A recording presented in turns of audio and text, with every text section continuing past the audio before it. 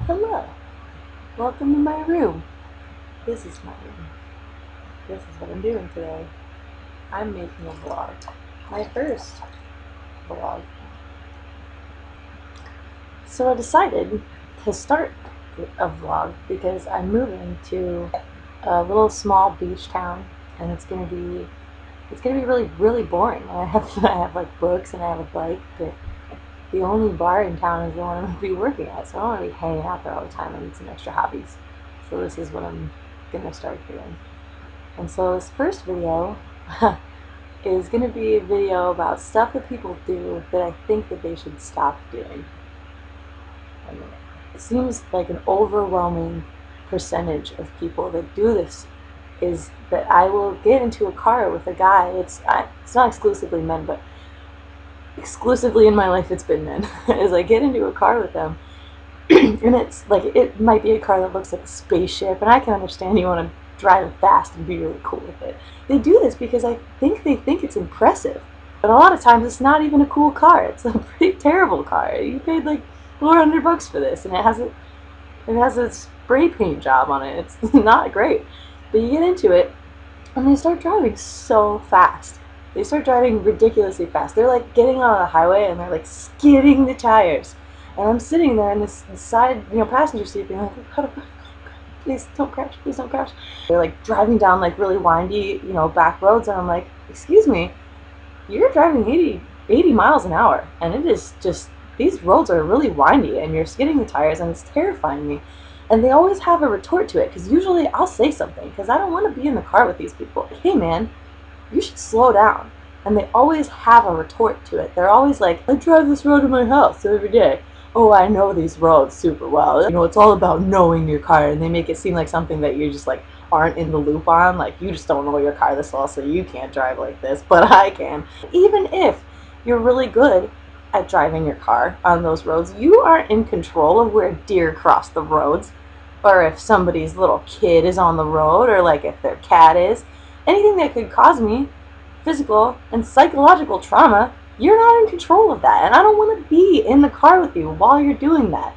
It doesn't make you look any cooler. It makes me terrified. So I have a right, as a person with a life in your car that I want to protect, I have a right to tell you to pull over so I can start like thumbing my way, the other 25 miles home, because I can deal with like a possible escape psych ward patient that's smoking weed on the highway, driving really slow. I'd rather deal with them than deal with you impressing me into the afterlife. And so beyond that, people that, try to drive drunk, and it's not even that they're drunk, like, yay for drinks, good job for you. But get a designated driver or a taxi, or even just walk home, big deal. Because these people, and you see them like all the time. I come from a college town. I don't know if this is your experience, but it's definitely mine. But like college town, and the one person's like, "Oh, I've had the least to drink of everybody here," and I'm like, totally fine, and I can walk and I can talk, and they touch their nose in front of you. That doesn't prove a thing to me. That looks really silly. That you're thinking that that's gonna prove that you're sober to me, because it doesn't. And I understand that you probably can drive right now, but I can do a lot of things that I don't do on a regular basis. Wear gold chains. Listen to Justin Bieber albums. I can walk on the top of a railing, but it doesn't mean I'm going to put a 2x4 up on like 8 stories up between 2 buildings, because I could walk that. I could walk it and I would get to the other side and be totally fine. There are things you don't do because things could go wrong. They're out of your control. A gust of wind or a bird hits you or something and you fall to your death. But this is what I'm saying, is there are things that you just don't do because they're just not a great idea. Things could go wrong and you're not in control of everything all the time. And it could cost you a lot of money, or your life, or somebody else's life, so just don't do it. Don't drive after you've had a couple drinks. I don't care if you can. Don't. Another thing that you should do, just in the interest of safety, is wear a helmet. I like your head how it is, without being cracked open. Yeah. Another thing that you should probably never do, and if you do this, stop doing it. Stop doing it. Is when you hug somebody and you pat them on the back when you hug them. That's like such an insult to me. That's like an anti-hug. You just basically tell me, I don't want to be touching you. Don't do that to people. Why would you do that? It's like an anti-hug. You literally just took the hug that you gave me, took that away, and then made it negative. Don't pat me on the back while you hug me. Other things that people need to stop doing, like awkward conversations that are awkward because like of the distance between you two. Like depending on how far away I am, if I'm backing up from you, it means one of three things. One of them is that I need to go do something. I need to end the conversation. And you're not allowing me to do that, so I'm just backing away. If I'm so far that like you're yelling so I can hear you, stop talking to me. I need to do something. I need to go somewhere else. Or this conversation really just sucks and I really need to get away. Either way, stop talking to me.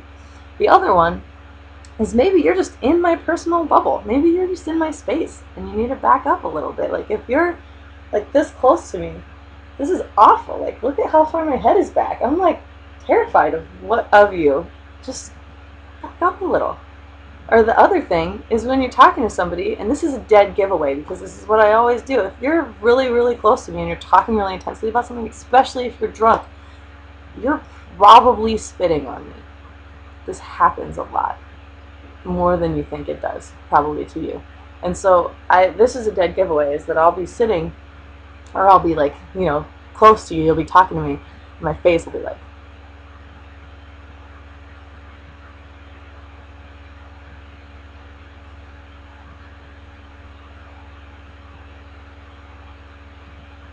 and I'll back up. I'll back up because you just spit on me, and this was me wiping off your spit off my face. So stop doing that. If that happens, just back away. Maybe wipe your mouth or swallow your spit. And so I guess that's really all that I can think of right now. But if you know, I'm probably going to be doing this more because I told you I'm going to be really bored. So if you want to like tell me things that you know don't like that people do and they need to stop doing, you know, write it in the comments, or maybe you know subscribe to my channel or like my Facebook and stuff. I got cooler videos on this channel than this video. There's like hooping videos and like music, and there's gonna be more music coming up. So this isn't all this is. Okay, so goodbye.